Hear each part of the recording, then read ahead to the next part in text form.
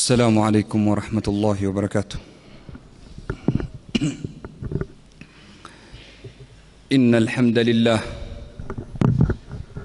نحمده ونستعينه ونستغفره ونستهديه ونعوذ بالله تعالى من شرور أنفسنا ومن سيئات أعمالنا.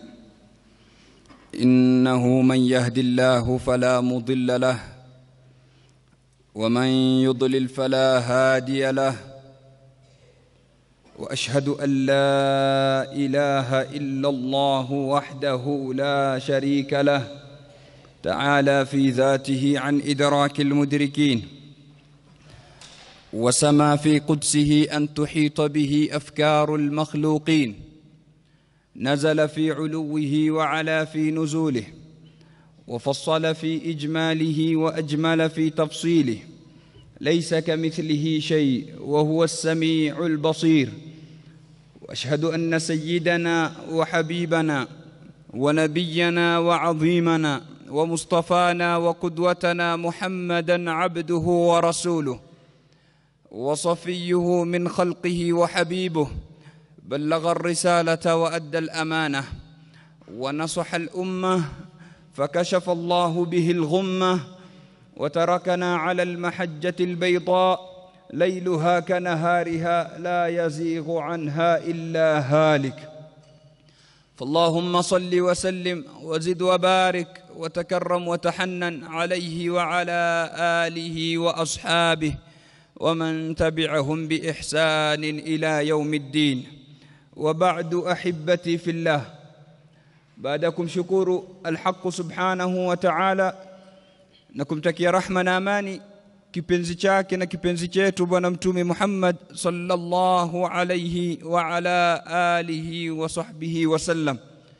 الأيام تمضي والشهور تجري وراءها، تذهب معها السنين وتجر خلفها الأعوام. أحبتي في الله، masiku yanakimbia, miezi inakatika. Mwezi wa Ramadhan ambao tumeuanza juzi, leo unakwenda kutuaga. Mwezi wa Ramadhan tumebakisha masaa, siwezi kusema ni masiku. Fahani'an liman ahsana al-amala fihi wastaqam, wa wailul liman asaa wartakaba al-ijram. Pongezi kwa yule ambaye kwamba amefanya amali njema katika mwezi kama huu akajikurubisha na Mola wake subhanahu wa ta'ala, na ole wake yule ambaye kwamba hakuweza kupatiliza nyakati zake katika mwezi mtukufu kama huu katika kujikurubisha kwa Mwenyezi Mungu subhanahu wa ta'ala kwa kufanya kila sampuli ya amali njema. Anapokea al-Imam Ibn an-Najjar kutoka kwa Mtume sallallahu alayhi wasallam asema, akhsarun nasi safqatan rajulun akhlaqa yadayhi fi amalihi wa lam tusa'idhu al-ayyam ala umniyatihi fakharaja min ad-dunya bighayri zadin wa qadima ala Allah bighayri hujja. Mtu ambaye kwamba atakuwa ni mtu aliyehasirika zaidi ni yule ambaye kwamba akhlaqa yadayhi fi amalihi, ameachilia mikono yake katika matumaini yake ya kidunia. Ataka awe mtu sampuli fulani, amiliki kitu fulani, wala mtusaiduhu al-ayyamu ala umniyatihi, na masiku hayakumsaidia katika kutimiza zile ndoto zake. Msiba ulompata, fakharaja min ad-dunya bighairi zad, akatoka katika dunia bila zadi yoyote ambayo kwamba atakwenda kumkabili nayo Mola wake subhanahu wa ta'ala. Wa qadima ala Allah bighairi hujja, na atamwende Mola wake na bila hujja yoyote. Atakwenda hana hujja. Atakuwa na hujja gani? Ikiwa ni uhai alimpa, ikiwa afya alimpa, ikiwa ni uwezo alimpa, lakini hakuweza kutumia wakati wake kwa kujikurubisha na Mola wake subhanahu wa ta'ala, atakwenda kujitetea na hujja gani? Waqadima ala Allah bighairi hujja. Kwa hivyo ikhwatal imani wal islam, kwa wale ambao kwamba wameupatiliza mwezi huu kwa kufanya khairat, na siku bado ziko, haujaisha. Ikiwa ulipitwa, patiliza katika zilobaki. Ikiwa ulikuwa unafanya, dumu ndani yake, bali baada ya Ramadhani vile vile yawe maisha yako yote ni ya Ramadhan. Ahibati fillah, leo ni siku ya 28 ya Ramadhan. Kesho Jumamosi ni 29 ambapo kwamba tutarajia kuangalia mwezi. Ikiwa tutauona tutakula Eid Jumapili Mungu akipenda. Ikiwa hatukuuona tutakamilisha 30 kama alivyosema Mtume sallallahu alayhi wasallama. Idda ya 30 tutakamilisha, alafu Jumatatu ndio itakuwa siku ya Eid. Ahibati fillah, napenda niazungumzie masala ya matali' ya mwezi katika Jumaa yetu ya leo. Najua nimewahi kuyazungumzia mwaka jana, lakini yawe ni ukumbusho kwa walosikia na wapate kuyajua wale ambao kwamba hawakuwepo. Kwa sababu gani nazungumzia haya? Kwa sababu najua kutakuja mgogoro sasa hivi. Kuanzia kesho watu wataanza kukoseana adabu, kutupiana maneno. Hatutaki kufikia huko. Masala ya matali', kutafautiana miandamo, mtizamo wa kisheria unasemaje? Na kuomba kitu kimoja tu ndugu yangu, niazime masikizi ya moyo wako. Sitaki haya kichwa. Nataka masikizi ya moyo wako. Na nisikize kwa kutafuta haki, usinisikize kwa kupinga. Baadaye ukishayasikia yamekuridhisha fata, hayakuridhisha usifate, lakini sikiza kwa sikio la insaf, la uadilifu na la kutaka kujua haki. Masala ya mwezi ni masala ambayo kwamba yana khilafu kutoka zama za as-salafu salih ridwanullahi alayhi majma'in. Na khilafu yenyewe ipo wapi? Matali' miandamo ya mwezi, hakuna khilafu kuwa ipo miandamo. Maulama wote wamekubaliana kuwa kunao tofauti katika kuandama mwezi. Lakini ikhtilafu iko wapi? Ikhtilafu iko katika i'tibar, katika kuzingatia kule kutafautiana miandamo. Yani je, izingatiwe kutafautiana miandamo kila mmoja afuate matla' ya kwao, ama popote mwezi utakapoonekana watu wote duniani wafuate? Ikhtilafu iko katika kuzingatia. Lakini kwa miandamo inatofautiana, hakuna khilafu kwa maulama. Na masala haya yametokamana na hadithi mbili. Hadithi ya kwanza, sumu liru'yatihi wa aftiru liru'yatihi fa in ghumma alaykum fa akmilu al-iddata 30 yawma. Sumu liru'yatihi, fungeni kwa kuona. Wa aftiru liru'yatihi, na mfungue kwa kuona. Kuona nini? Mwezi. Fa in ghumma alaykum, kukiwa na kiwingu, fa akmilu al-iddata 30 yawma, timizeni siku 30.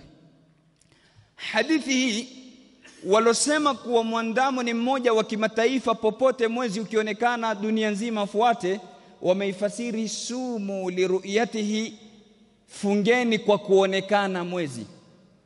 Tueni makini, wamesema fungeni kwa kuonekana mwezi.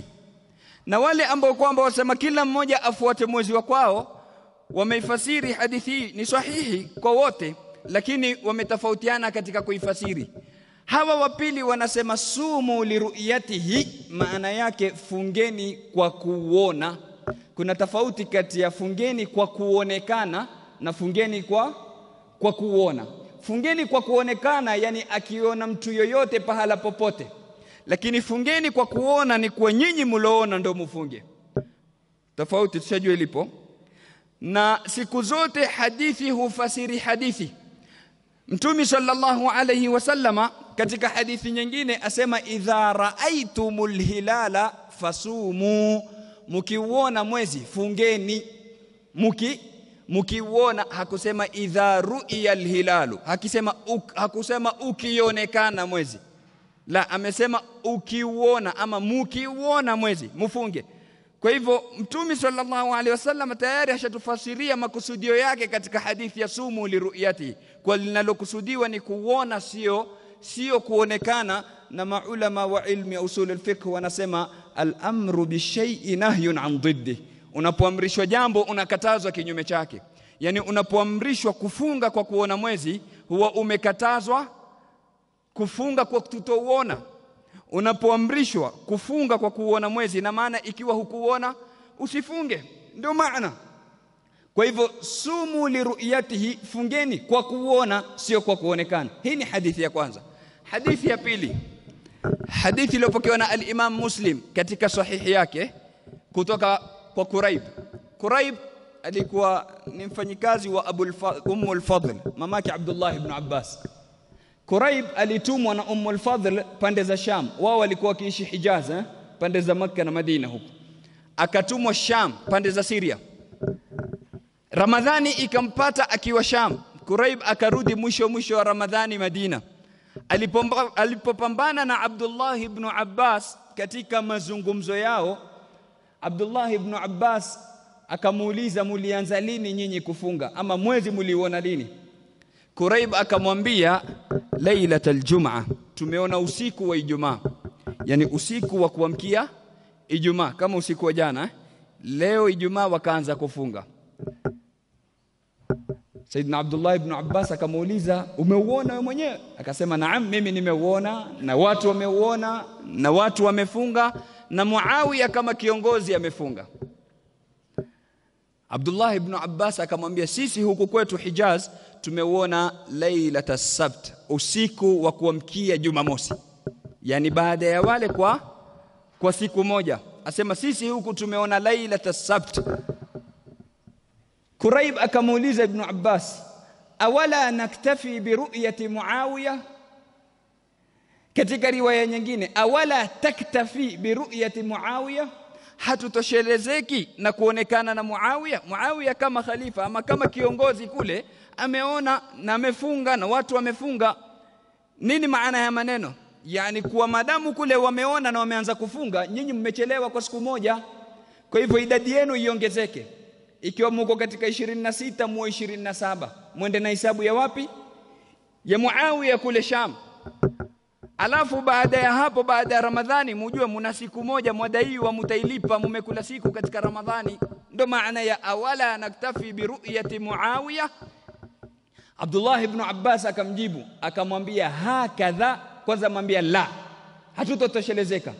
Kisha akamwambia, hakadha amarana Rasulullah, hivi ndivyo alivyotufundisha Mtume sallallahu alaihi wasallam, hivi ndivyo alivyotuamrisha Mtume. Mtume ameamrisha vipi? Ni kwa nyinyi mumeona kule mtafata kwenu, sisi tumeona vingine huku tutafata kwetu. Hivi ndivyo alivyotuamrisha Mtume sallallahu alaihi wasallam. La, hatutotoshelezeka na kuonekana na nani? Na Muawiya na watu wa Sham. Hii ni hadithi iko katika sahihi Muslim. Mara nyingine ukitoa hadithi kama hii, mtu anaweza kukwambia lakini hiyo ni ijtihadi ya Ibn Abbas. Ni ijtihadi ya Ibn Abbas. Tuweni makini ndugu zangu. Maneno aliyotoa Ibn Abbas, hakadha amarana Rasulullah, hivi ndivyo alivyotuamrisha Mtume. Maulama wa hadithi wanasema, ukiona katika hadithi sahaba anasema umirna, tumeamrishwa, bila kumtaja Mtume. Ukiona umirna ama nuhina, tumekatazwa, ujue moja kwa moja inakwenda kwa nani? Kwa Mtume, kwa sababu anayemwamrisha sahaba na kumkataza sahaba ni nani? Ni Mtume sallallahu alaihi wasallam. Sasa ikiwa bila kutajwa Mtume na kwenda kwa Mtume moja kwa moja, inachukua hukumu ya hadithi ambayo kwamba ni marfu.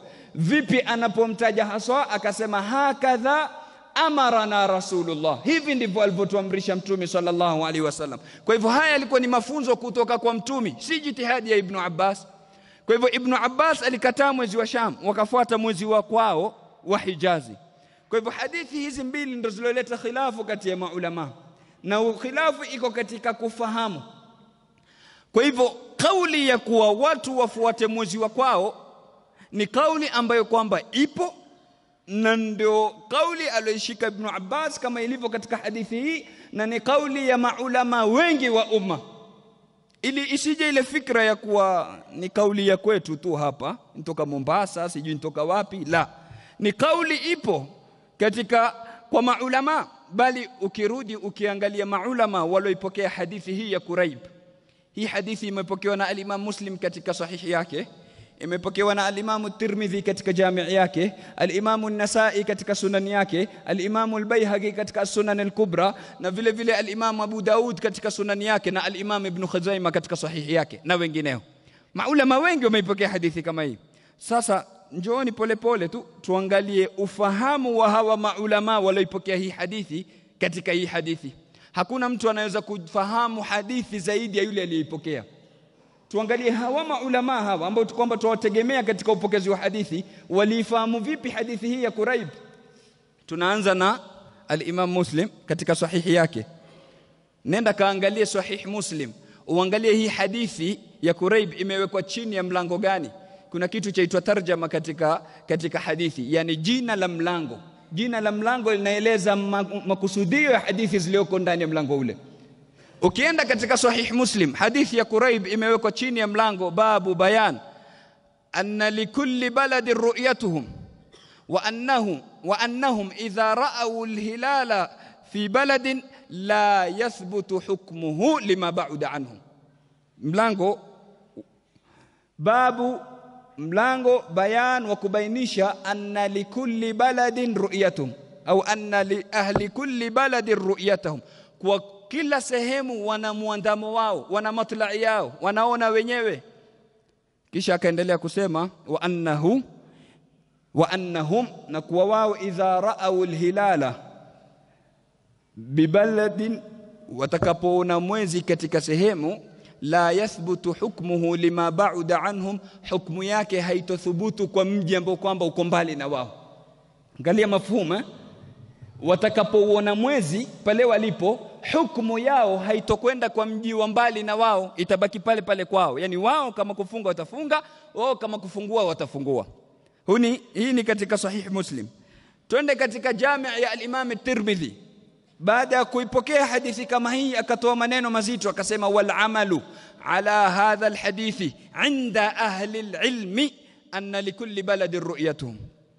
Asema kuifanyia kazi hadithi hii kwa wenye elimu namna walivyoifanyia kazi hadithi hii, anna likulli baladin ru'yatuhum, kwa kila sehemu wana muandamo wao, kila mmoja afuate matlai ya kwao. Huni al-Imam Tirmidhi.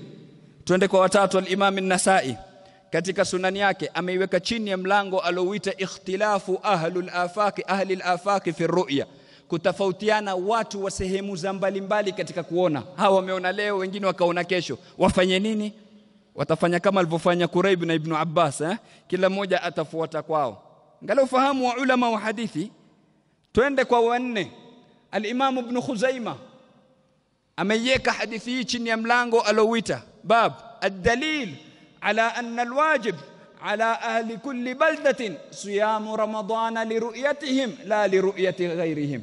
Asema dalili ya kuwa wajib kwa watu wa kila sehemu wafunge Ramadhani li ru'yatihim, kwa kuona wao wenyewe, la li ru'yati ghayrihim, sio kwa kuonekana na wengine. Tupo pamoja? Mafahimu hizi za maulama wa hadithi wakubwa, kila mmoja yani wafunge kwao pale, sio kwa kuonekana na watu wengine wa mbali. Huu ni al-Imam Ibn Khuzaimah katika sahihi yake. Twende kwa al-Imam al-Baihaqi katika as-Sunan al-Kubra, ameiweka hadithi ya Quraib chini ya mlango alowita bab al-hilalu yura fi baladin wala yura fi akhar. Mlango wa pindi mwezi unapoonekana katika sehemu, katika maeneo, na usionekane katika maeneo mengine. Pahala pameonekana, kwingine hakuonekana, wafanye nini? Watafanya kama Ibn Abbas na Quraib. Abu Daud katika sunani yake ameiweka hadithi hii chini ya mlango alowita bab al-hilalu ama idha ru'iya al-hilalu bi baladin au fi baladin qabla al-akharin bilayla, pindi mwezi unapoonekana sehemu kabla ya wengine kuona kwa usiku mmoja. Watafanya nini? Watatofautiana kama walivyotofautiana watu wa Sham na watu wa Madina.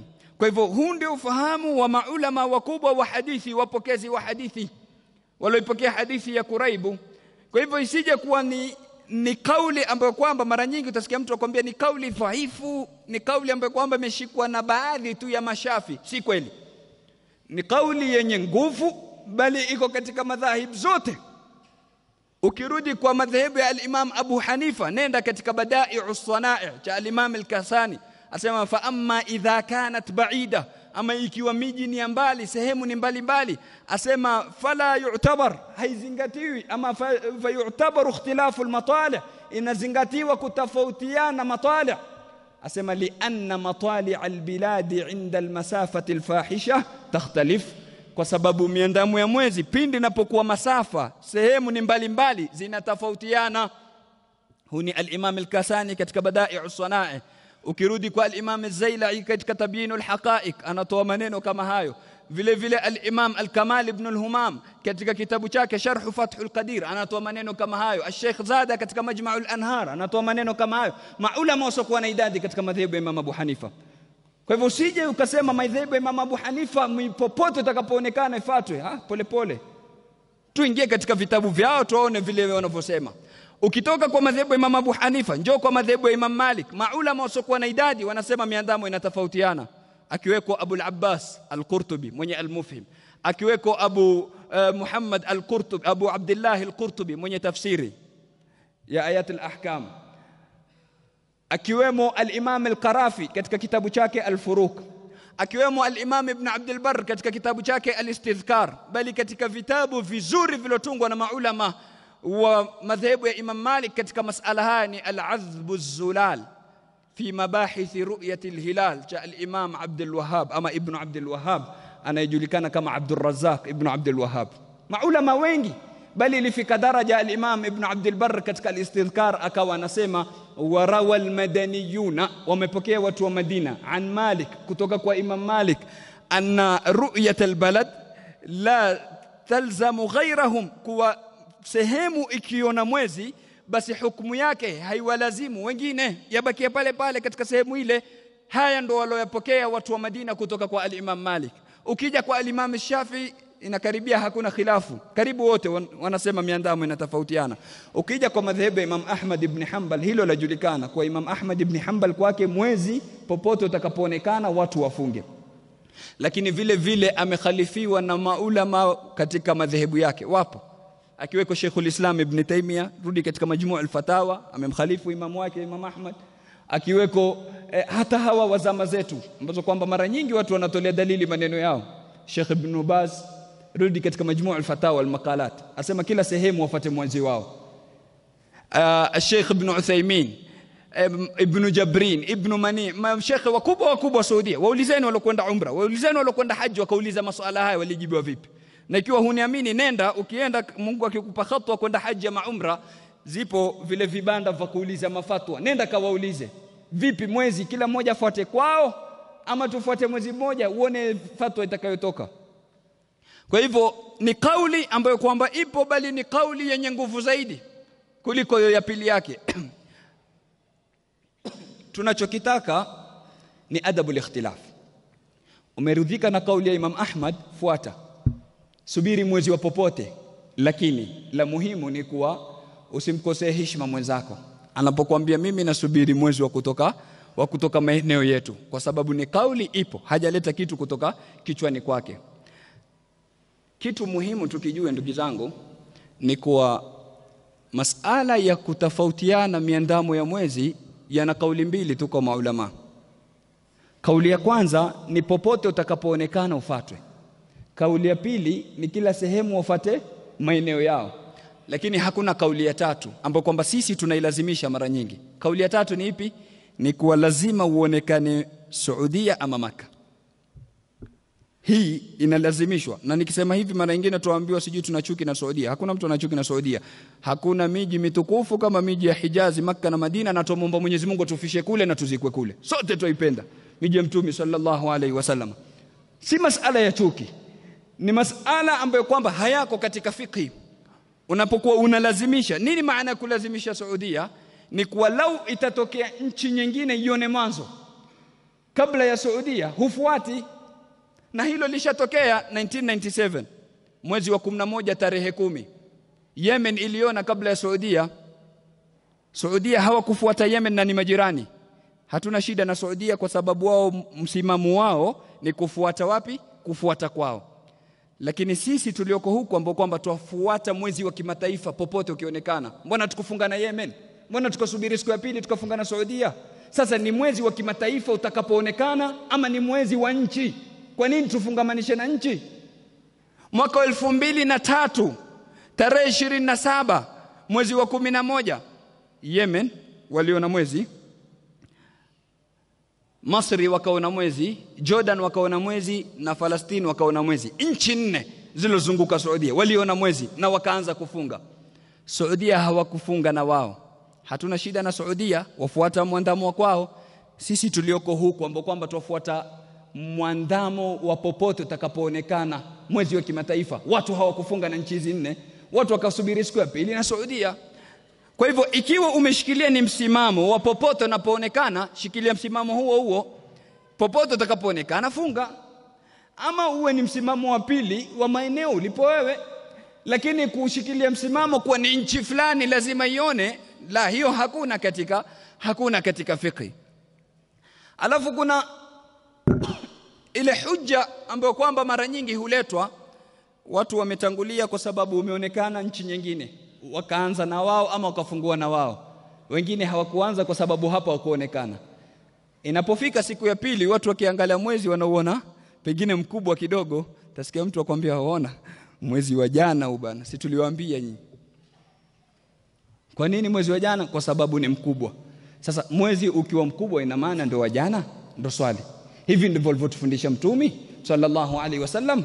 Rudi katika al-Mu'jam al-Kabir cha al-Imam at-Tabarani, hadithi ya Abu Huraira radhiyallahu anhu, Mtume asema inna min qiyami as-sa'a intifakhu al-ahilla yura li laylatin fayuqalu huwa ibn laylatayn. Anasema Mtume sallallahu alaihi wasallam katika alama za kiyama ni kufura miezi. Ile miezi mtaiona mikubwa hivi. Asema yura li layla, utaonekana mwezi wa usiku huo huo, watu wataanza kusema huwa ibn laylatayn, wa siku mbili huo. Yani Mtume ashazungumzia hizi zama ambazo kwamba tuishi ndani yake. Utaonekana mwezi wa usiku huo huo, watu wataanza kusema wa siku mbili huo, wa jana si wa leo. Anapokea al-Imam Muslim katika sahihi yake kutoka kwa Abu al-Bukhtari, anasema tulikuwa tunakwenda umra, asema tukafika sehemu inaitwa Batnu Nakhla, asema tukaona mwezi, watu wakagawanyika, wengine wakasema wa leo, wengine wakasema ni wa jana, wakatofautiana wao kwa wao.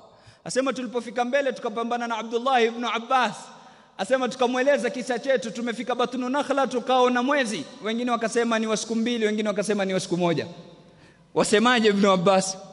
Sayyiduna Abdullah ibn Abbas akawaambia huwa li laylatin ra'aytumu, ni usiku ule ule mlioona, madamu jana yake hamjauona basi ni walini wa usiku ule ule ambao kwamba mmeuona. Alafu akawaambia sami'tu Rasulullah sallallahu alayhi wasallam, nimemsikia Mtume sallallahu alayhi wasallam yakul, akisema inna Allaha maddahu lirru'yati, Mwenyezi Mungu Subhanahu wa Ta'ala ameuvuta ule mwezi, ameufanya mkubwa ili upate nini?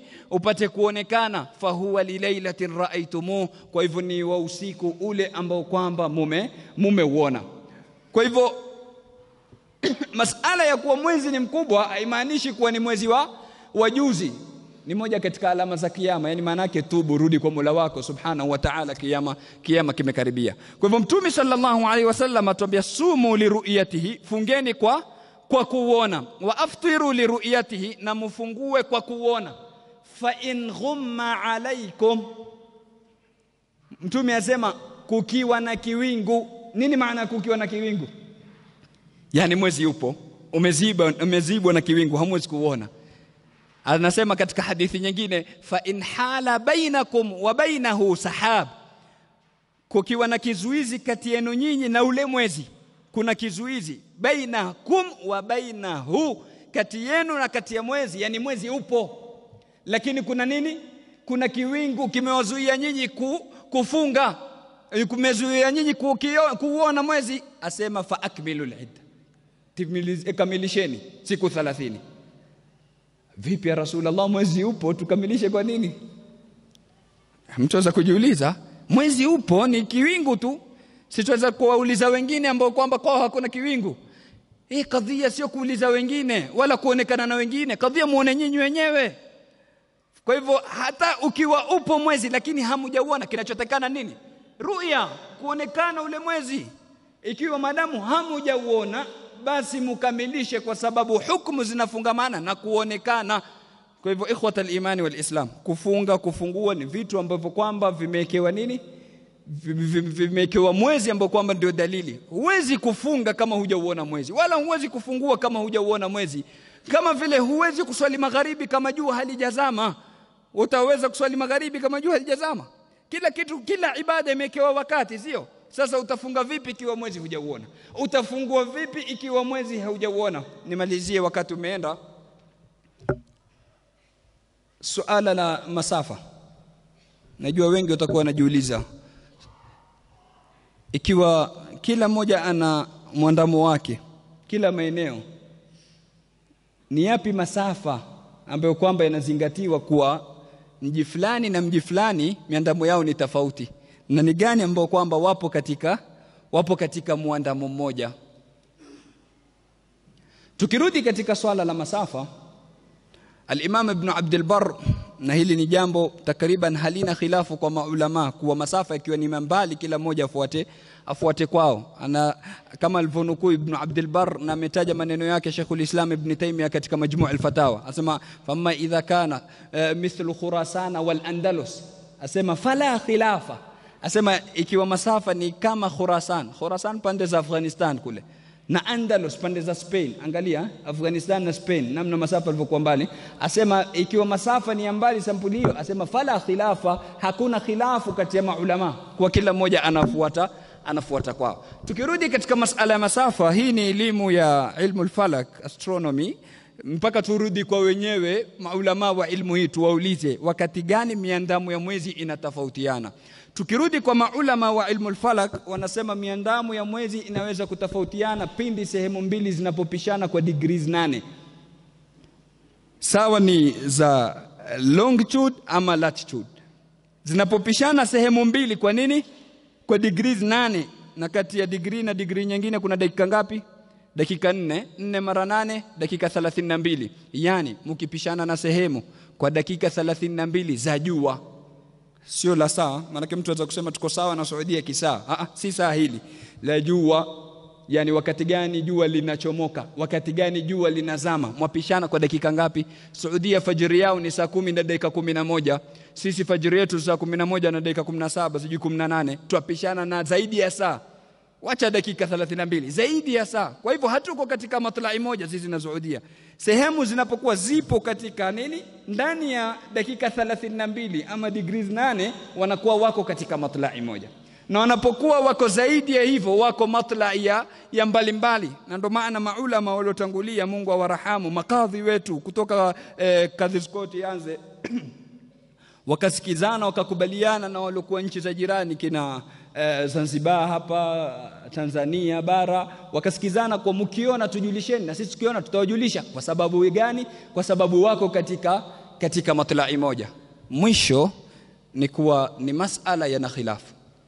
Umependelea kushika kauli ya kusema mwezi wa popote, fata.